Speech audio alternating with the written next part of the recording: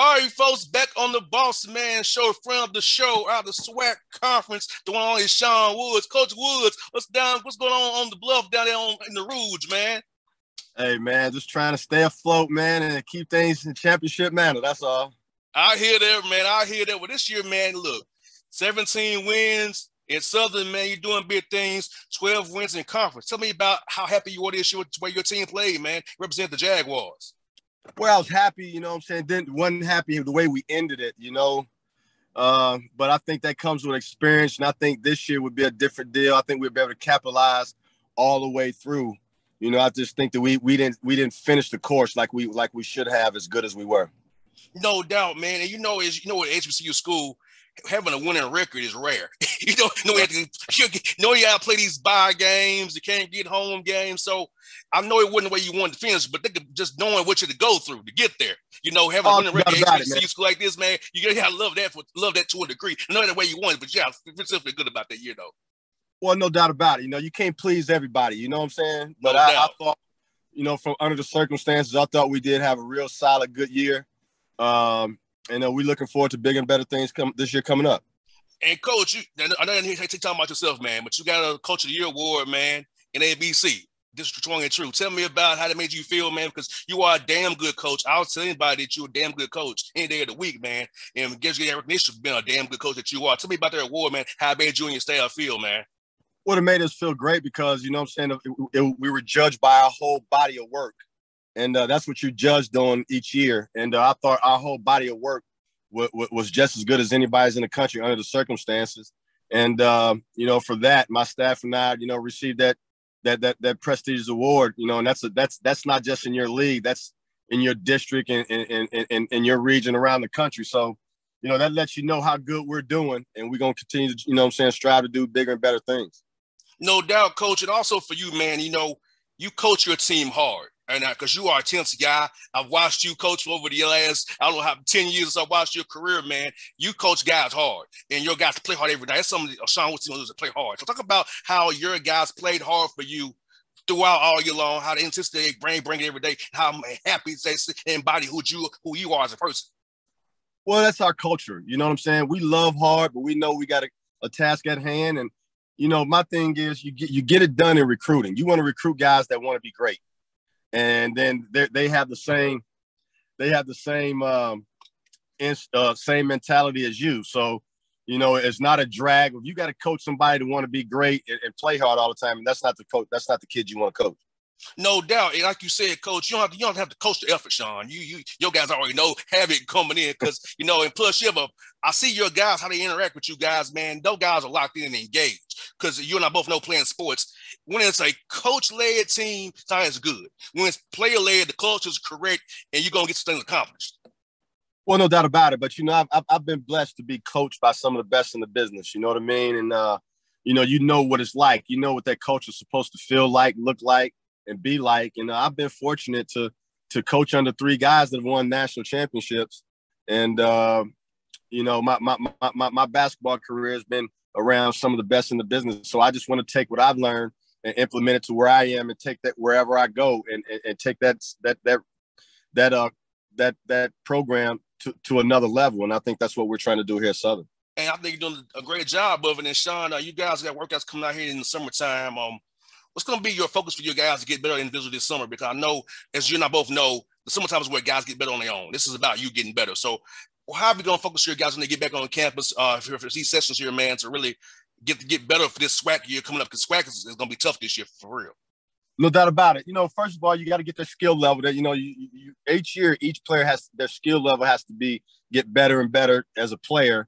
And then also implement the things that we do. And we're going to do a couple things differently and make it routine. So by the time we come back, you know, nothing's new. You know what I mean? So you want to put your system, your culture with the new guys, the skill package, and the little things that you do offensively and defensively. You want to implement that within a 6 to 7 week period. And so when the season comes, especially in the fall, nothing's new. And then that's when everything becomes repetitive. Now, Sean, if you can, tell us who are some of your key newcomers you had coming in. I know I didn't see any on the site that I could really cite to, but who are some key guys you had coming in that you can announce it for our guys? Let's look out for this year, man. I'm going to keep that a secret. I'm gonna tell you why. Because we're getting ready to actually put out who we actually signed, our whole class. So I'm gonna leave. I'm gonna let that happen first, and then me and you can come back on here, and I'll elaborate on each one of those. Oh yeah, players. I was like, I want to talk to my man about. I know he got some brothers in the pipeline here. I know he got something. I said, come on. I know my man. I hear sign somebody. That's why it makes sense now. You know what I'm saying? It makes sense. Hey, it makes sense now. You only can burn. Hey, let me tell you something. One thing about fire, the only way it can burn you if it catch you. If it can't catch you, don't get burned, right? What you said. I'm trying to catch. You dig what I'm saying? Said. Yeah, no doubt, no doubt. I love it. Now Sean, man, his brother, like you said, we can't elaborate on it, but the swag, man, it's gotten better, and I feel like it's because it's an HBCU conference. A lot of people look at this is black colleges, but the conference has gotten better, top to bottom. Each school has gotten better. And coaching is improving. Now you got Matlock at State now. Landon Bussey's doing a hell of a job over there at Alcorn. You're doing a hell of a job. Johnny Jones doing a hell of a job. Talk about how this conference has really gotten better with the coaching and the players, man. I'll tell you what, it has, and it's getting people going to start taking notice of the SWAC simply because of the success we were having out of conference, postseason, and things like that. And these schools, are starting to attract guys like myself to take these schools to another level. You know what I mean? And I think that all these schools are starting to become, more aware of leadership, great leadership, and it's only going to enhance our conference as we go forward. No doubt. And I feel like, having guys like Mo Williams in there helps as well. And for you, Sean, when you was at Mississippi Valley State, how has the conference really gotten better since you was over there? Since you went to Moorhead and then you came back, how has it changed in those two stops you had since you've been over there, previously over the Mississippi Valley State over there? I'll tell you what. I'm going to tell you what's happening. SWAC schools are starting to invest more in their athletics.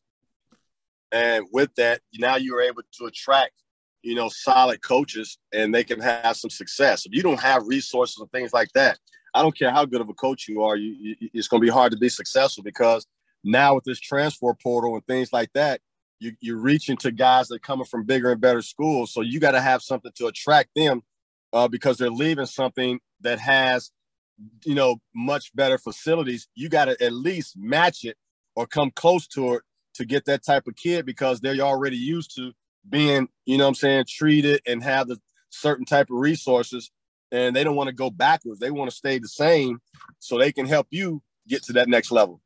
No doubt. And Sean, last thing I want to talk to you about is a guy I know you love. He loves you back. Randy Pirro resigned from Texas Southern. I know y'all had some great battles with the scouts you both have, man. So talk about Randy Pirro, what he means to you, and the battles you had with him when he was in the conference, and when you had with him in the overseas as well at Tennessee State. Man, Randy Pill is one of the best coaches in America. He's very underrated. Major defensive mind. Very, very, very precise on what he's done. He's well organized. And I tell you what, he's helped Johnny Jones tremendously in the two SWAC championships that they won.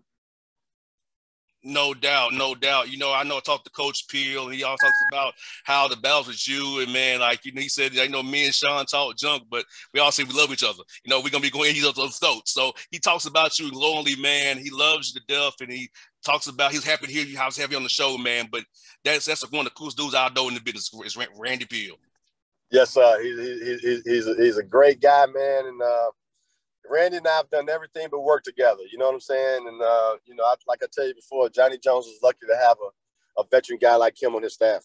No doubt. With Sean, man, hey, thank you for your time today, brother. Hey, when we release those information, brother, we're going to talk about those guys a little bit more, brother. So I'm going to wait on that for you, brother. I'm going to hit you up. Hey, let's chat, brother. Let's do it. It's going to be real soon, within the next week or two. So let's get back on it, okay? All right, brother. Hey, be safe, brother. See you soon, man. You too, big dog. All right, now. All right.